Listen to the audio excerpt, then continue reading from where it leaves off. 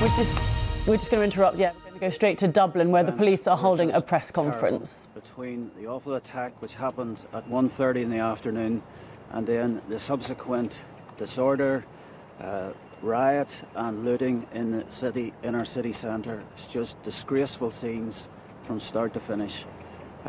Overall, we have 34 arrests, 32 of which will be appearing before the courts this morning.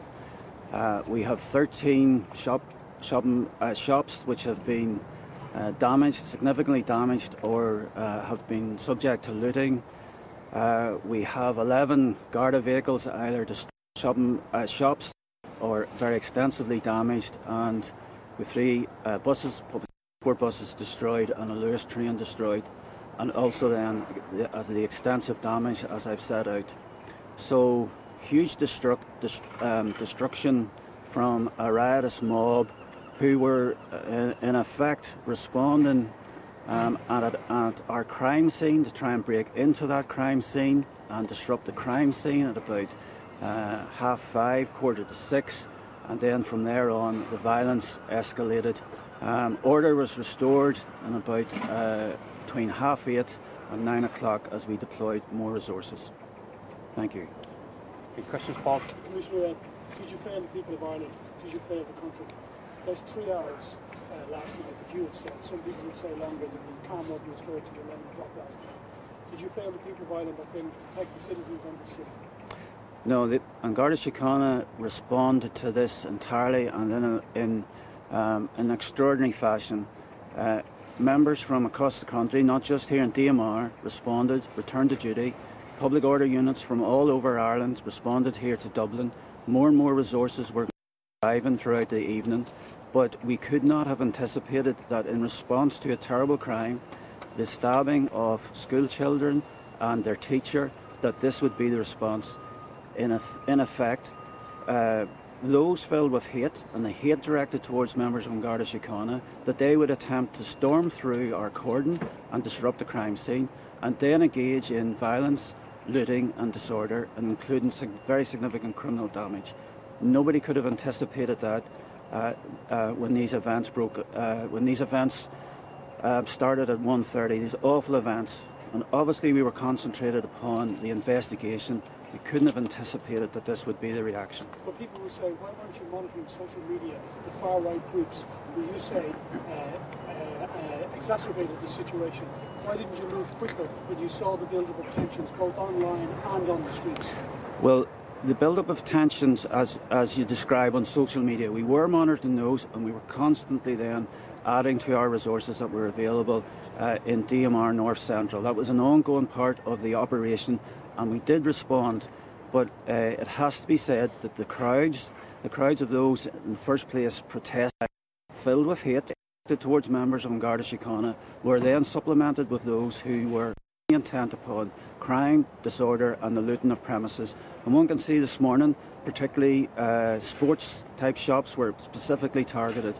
Now, Garda reacted quickly to that, and were able to clamp down on that looting, but we responded as the events unfolded. But I don't think at 1:30, as the original events unfolded, or indeed later in the mid-afternoon, we could have anticipated such disorder. Richard? The GRA has said that this is a failure of training, it's a failure of resources, it's a failure of personnel, that these are problems they have spoken about for a long time, and they also say that's clear in what happened last night, and we saw shocking scenes where individual Gardaí were isolated and pursued and attacked.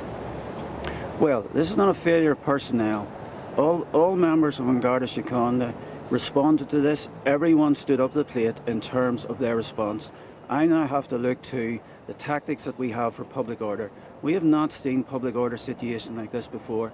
This may be behaviour which is apparent in other countries, but I think that we've seen an element of radicalisation. We have seen people who take, I think that we've seen an element of radicalisation. We have hateful assumptions and then conduct themselves in a way which is riotous and disruptive to our society. We then have to respond to that in terms of our tactics and training. But there's no failure here. There's no failure. This is regrettably how protests have moved on, and now we have to graduate and have a proportionate response to that. We saw something similar a few weeks ago at the Dáil. A few months ago, we saw public representatives harassed and threatened outside our national parliament. Well, with respect, what happened last night was an entirely different scale to the events outside the Dáil, and the Dáil has now received a new policing response to public order situations. Now, we have adapted our tactics there, but we're going to have a fundamental review of our public order tactics, given the amount of violence directed towards citizens, members of Garda Síochána, but also the community. Richard, sorry, can we go to Richard there? Sorry. The tactics failed last night. Is this an admission? Sorry? Did the tactics fail last night? On O'Connell Street, there was for a good period of an hour where people were running lawlessly, people were fleeing in panic on O'Connell Street as buses went up in flames. I mean, is this an admission that you got things wrong? Well, I'm not going to say things wrong. What we saw last night was an extraordinary outbreak of violence, and we have to then respond accordingly in terms of our graduated response to the policing of disorder. But these are scenes that we have not seen in decades. But what is clear that people have been radicalised through social media, over the internet, and so you have a terrible event. And I don't want to lose focus on the terrible event in terms of the dreadful assault on the school children and their teacher. Like, that's a full investigation that's ongoing. There's also a full investigation now in respect of the disorder, and we have literally thousands of hours now of CCTV to trawl through. But many of these individuals, they are well known to us. They have criminal records. They've been in bother with us before, and we will go now through the long process of investigation and bringing them before the courts. You previously said this would be a graduated response, that things would be, I mean, it was characterised in the media as being a softly approach to far-right demonstrations after what happened in Sandwich Street, an inch-in protest at centres being used for asylum seekers across the country. Surely now it's time for a tougher approach, because things as they progressed last night, there was a non-confrontation approach adopted by Gardaí. But clearly that just didn't work. And the capital was last night. There was a non-confrontation approach adopted by Gardaí. But clearly that just didn't work. Right from the outbreak of the abuse of Gardaí, followed then by disorder, there was very clear direction given in terms of what our response would be. And our response was, in the first place, more resources in a position then that we could make arrests. 34 arrests have been made. Many more arrests will now follow. Individuals will be brought before the courts. Are you concerned that there will be follow-up actions as a result of this? If these groups are organising online, they might try and follow up this even in the days ahead?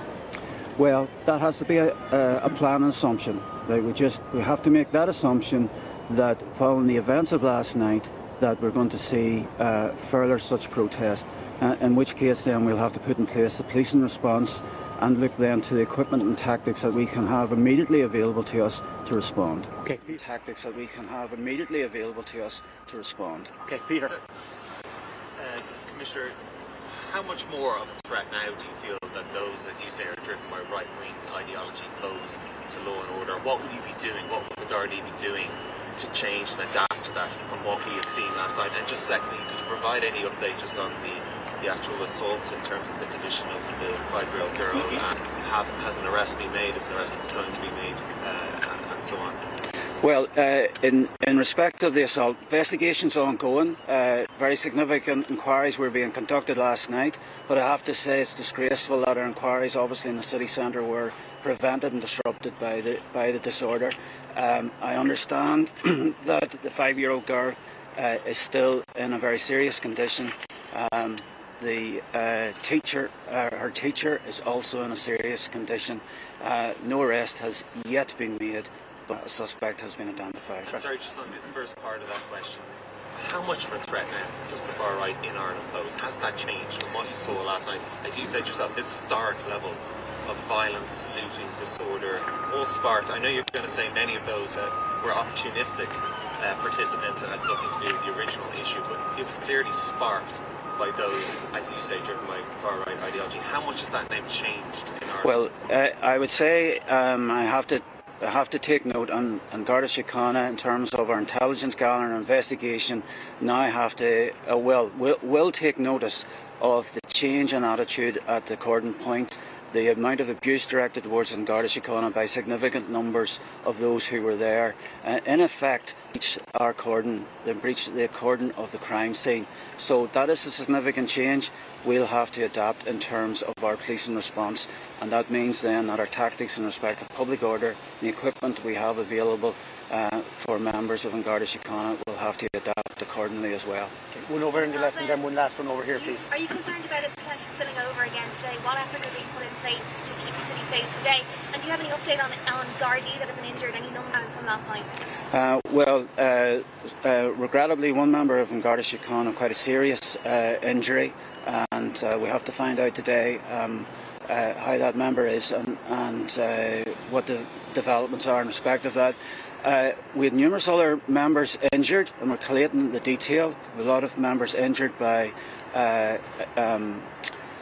just in the riot in terms of things being thrown at them, projectiles being thrown at them, but also then sprayings, etc. And also it was an exhausting night in terms of just fast-moving situation, and in effect those engaged in riot moving through the city centre. Of course, I have concerns for today. We have a planning meeting at 9 o'clock. We prepare for today and then the rest of the weekend. We need to put in place a significant mobilisation of the organisation, but I also have to see immediately then what other tactics are available to me to deal with public order. Okay, last question down here, sorry. Sorry, just in regard to your advice to the public today, obviously a very busy shopping day. Should they avoid parts of Dublin city centre today, especially as it goes into the evening? Just secondly, last night you were sort of not in a position to rule out a terror motive. Is that still your position in regard to the initial attack? In regard to the initial attack, I'm not going to comment in respect of the motive because that is still not clear. The investigation is obviously focused upon what the motive for this incident was in the first place. That is not yet clear, and so I'll not engage in speculation in respect of that. In respect of the city centre, people will see a very heavy Garda presence throughout the city today. I would encourage them to come to their work and come and use the city. We want the city to be given over to the thugs, and to the looters and to the arsonists. Okay, thank you very much, everybody. That was Drew Harris, the police commissioner, speaking there in Dublin about what happened overnight, the riots there. He talked about how 34 people have been arrested and extensive damage, that there was huge destruction. He talked about by 11 police vehicles damaged, 4 buses destroyed, also a train, and 13 shops were looted or damaged. He also talked about how groups of people had tried to break into the crime scene, and then after that, the violence escalated. The crime scene obviously referring to that attack outside a school in Dublin yesterday afternoon, in which 3 children were stabbed and their teacher. He said that one 5-year-old girl is still in a serious condition in hospital, and also the teacher as well is also still in a serious condition. He said that a suspect had been identified, but no arrest made in relation to that attack. He was also asked a lot about the police response and whether they responded quickly enough, and asked why weren't you monitoring social media and far-right groups that were active on social media last night. And he said that we could not have anticipated these events following on from that attack outside a school. And he also talked about how they're going through thousands of hours of CCTV footage, and he expected that more arrests will follow. That's the latest here on what happened overnight in Dublin. We'll be back with Anna Foster